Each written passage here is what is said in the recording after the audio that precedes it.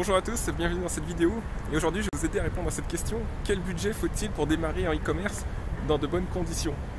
Alors cette vidéo s'adresse surtout aux apprentis entrepreneurs qui voudraient lancer des boutiques en dropshipping, c'est-à-dire acheter et revendre sur internet sans forcément avoir de stock chez soi.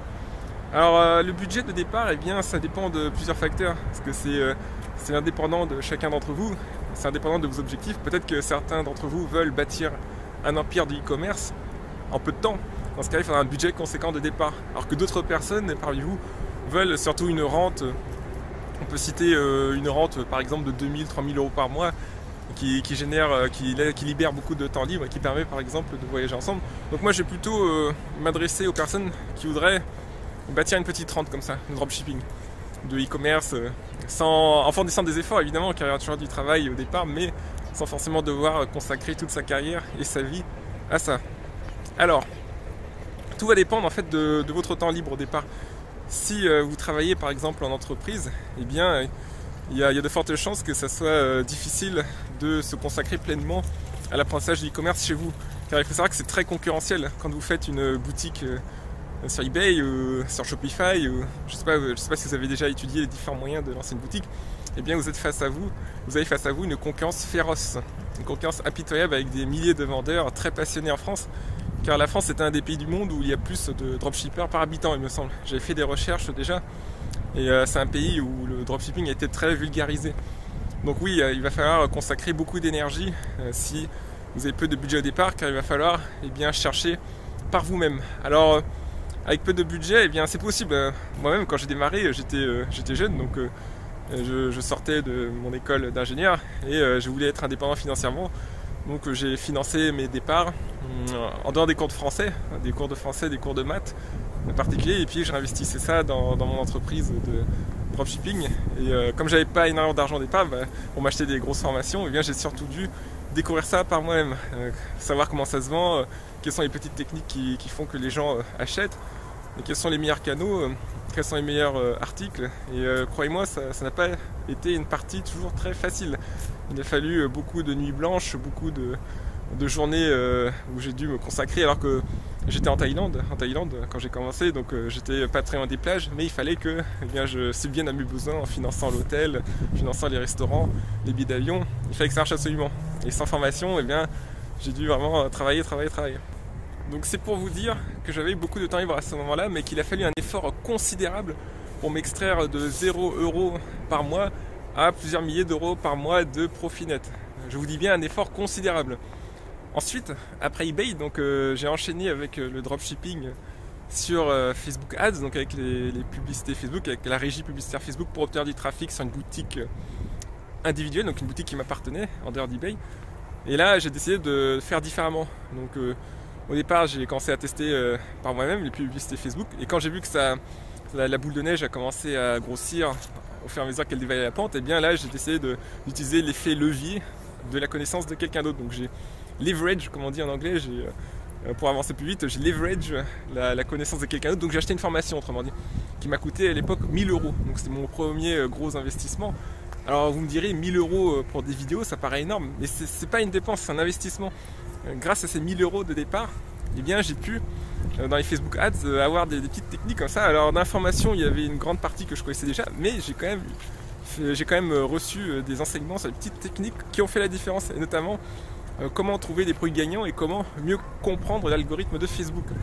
Et rien qu'avec ça, avec ces 1000 €, en 3 semaines ou 4 semaines, je les ai rentabilisés très rapidement, car j'ai pu trouver des techniques que j'aurais jamais trouvées par moi-même.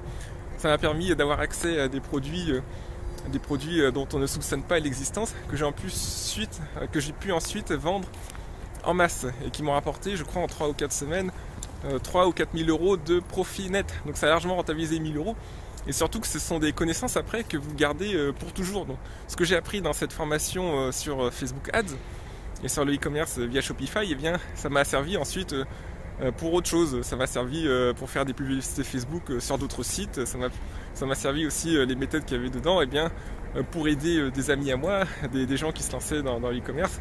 Ça m'a permis de formaliser en fait des intuitions que j'avais sur le fonctionnement de la publicité en ligne. Et jusqu'à maintenant, j'ai encore ces connaissances en tête, même si Facebook Ads ça évolue en permanence, eh bien il y a des principes par exemple que j'applique à Google Ads, parce que maintenant je suis en train de travailler beaucoup sur Google Ads et on peut dire qu'il y a quand même des concepts qui sont communs aux deux.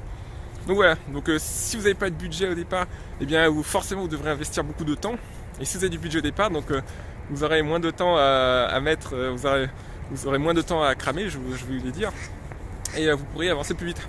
Alors le tout, votre budget évidemment, il faut que ça soit, faut que vous fassiez ça de façon calculée. Il ne faut pas déverser des milliers d'euros comme j'ai déjà vu des gens le faire dans plein de formations qui ne regardent pas, ou alors déverser des milliers d'euros dans de la publicité en ligne en espérant que ça va fonctionner, ou alors déverser des milliers d'euros sur des travailleurs en ligne, donc des freelancers, c'est-à-dire des gens qui vous aident sur internet en espérant qu'ils vont faire du bon boulot à votre place. Non, faut pas non plus avoir cette approche là, faut avoir toujours une approche à tâtons. Voilà, c'est ça que je voulais dire, à tâtons. Donc quand je dis à tâtons, c'est que vous allez investir de l'argent au départ doucement.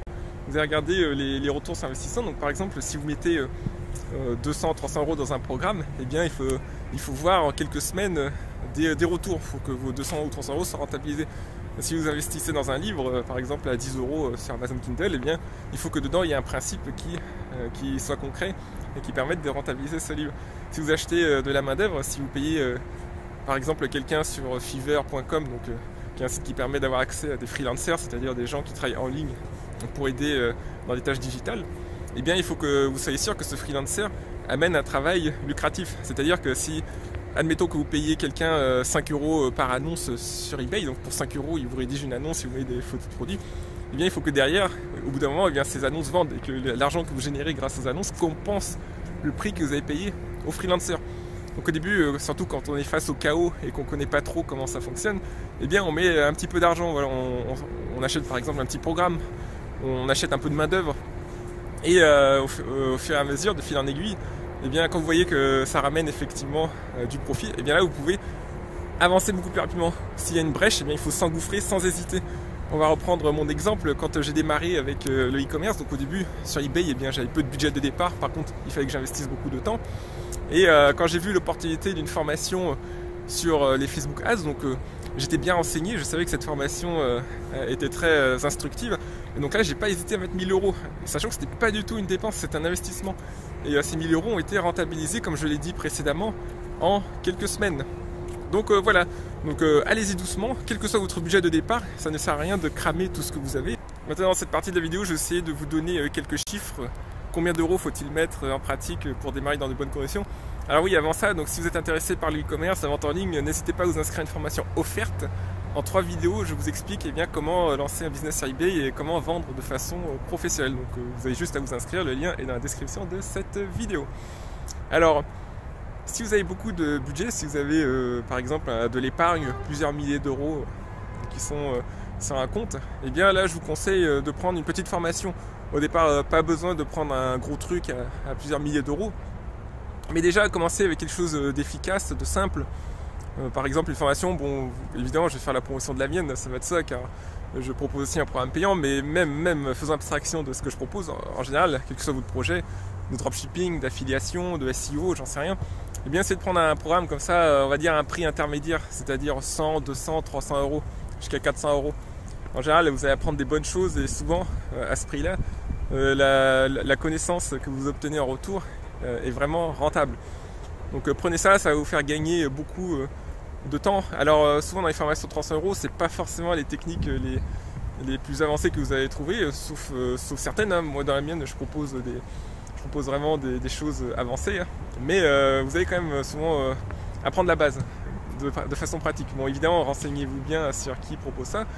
Et là, ça va vous permettre de gagner peut-être 1, 2, voire 3 mois de travail. Oui, je vous le dis clairement. Si vous prenez un programme, vous allez gagner 2 ou 3 mois.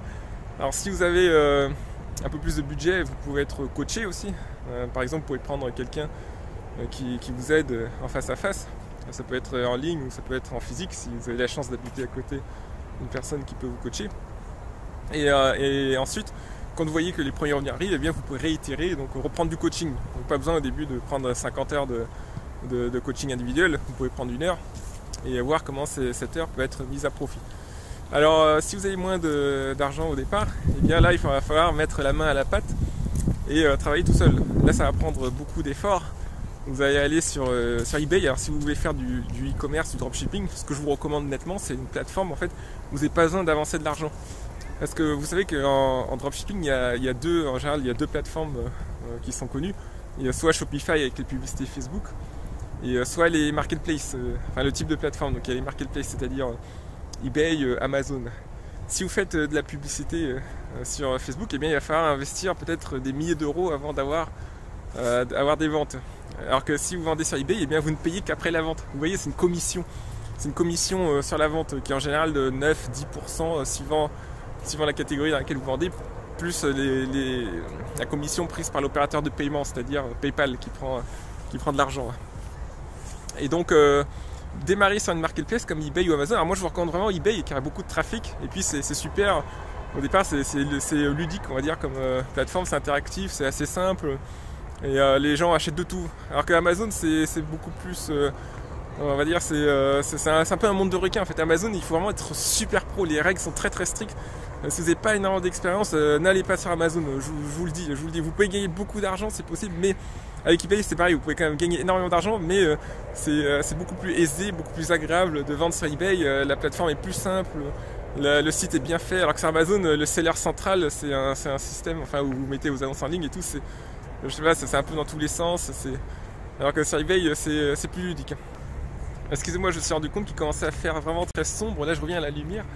Et c'est même pas 17h, il fait déjà nuit car on est assez au nord, on est à la latitude 58 je crois, à Moscou.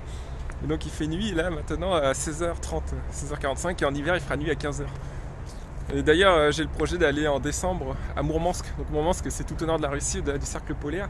Et là-bas la nuit dure plus d'un mois et demi, ou même 2 mois. Donc j'essaierai de faire une vidéo où à midi ou à 1h de l'après-midi, bien vous verrez que ça sera complètement noir. Et à Mourmansk aussi il y a le McDonald's. Petite anecdote, le plus au nord de la Terre, donc j'essaierai de faire un tour à ce McDo. Voilà. Je ne sais pas si je vais y aller encore, car c'est un peu compliqué avec le Covid, mais si je me rends à Mourmansk, dans le nord de la Russie, eh bien, je vous ferai une petite vidéo de ce fameux McDonald's. Alors voilà, donc sur votre budget, soit investissez, pour récapituler, soit investissez dans des petits programmes ou éventuellement du coaching, ou soit si vous avez très peu d'argent départ, eh bien faites tout par vous-même. Par contre, allez-y à fond, travaillez 5, 6, 7 heures, 8 heures par jour, 10 heures par jour, car c'est surtout au départ qu'il faut du fuel. Je prends souvent l'exemple de l'avion à réacteur. Quand un avion décolle, il faut une forte poussée au départ pour s'extraire de la gravité. Mais une fois qu'il est en vol, en vitesse de croisière, à 10 000 mètres d'altitude, eh bien, il se laisse simplement porter par son élan et par l'air. C'est surtout au départ qu'il faut y aller. Et là, en général, c'est le moment où il y a beaucoup de gens qui se découragent parce qu'ils voient que les résultats n'arrivent pas tout de suite. Eh bien, il ne faut pas vous décourager. Si jamais vous avez besoin de motivation, eh bien, il faut m'écrire. Comme ça, eh bien, je vous aiderai.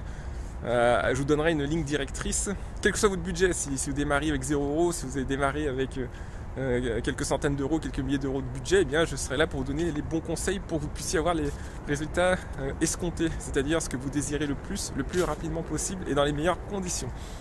Voilà, merci beaucoup pour votre écoute et je vous souhaite une excellente journée.